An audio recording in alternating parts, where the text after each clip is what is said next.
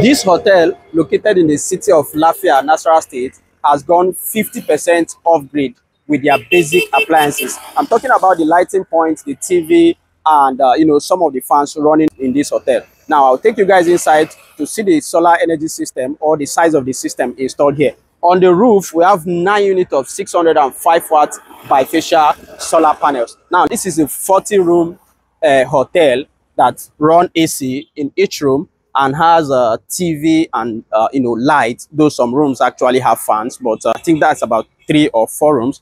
But majorly, all the rooms here are running on AC. But the system we installed here is not AC capacity. This is to cut off or to cut down electricity bill, which have been explained to the owner of this hotel, that if he's going with this system, he can only cut down his electricity bill either by 50 or by 40%, while water heater and AC will be running on NEPA or running on his generator. Now, let me take you guys inside to see what we have in there.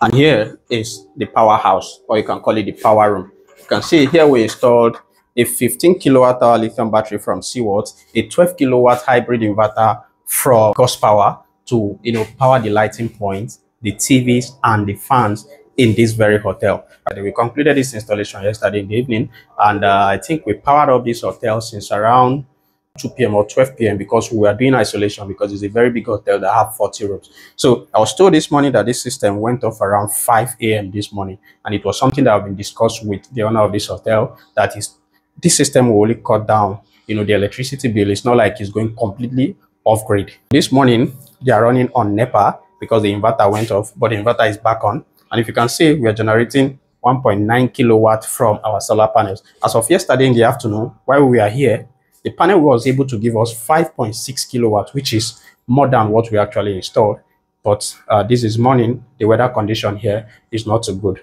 So the total load that will be running on this system, the load I just calculated, when we checked everything yesterday, it wasn't more than 3 kilowatt or 3.5 kilowatt. And the initial design was a 30 kilowatt hour lithium battery with this same 12 kilowatt hybrid inverter. But the customer wants to start with this 15 kilowatt hour, and when he sees results, he will now add the other 15 kilowatt hour. Even with the other 15 kilowatt hour he will be adding, is strictly for lighting points, TVs, and fans, nothing else. So if you want something like this, you want to go 40% or 50% off-grid in your hotel, you can start this way and upgrade later in the future, because this system is upgradable.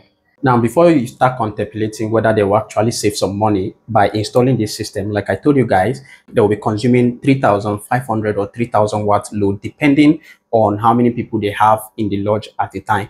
If they will keep consuming that amount of load, which is 3.5 kilowatt for about 16 hours, that's 54 kilowatt or 56 kilowatt in a day, and that will amount to 14,000 naira, because a kilowatt is 250 naira. By the end of the month, they will be saving 434,000 naira in a month. Calculated by 12 months, you can actually use the sun to cut down your electricity bill by 40-50%.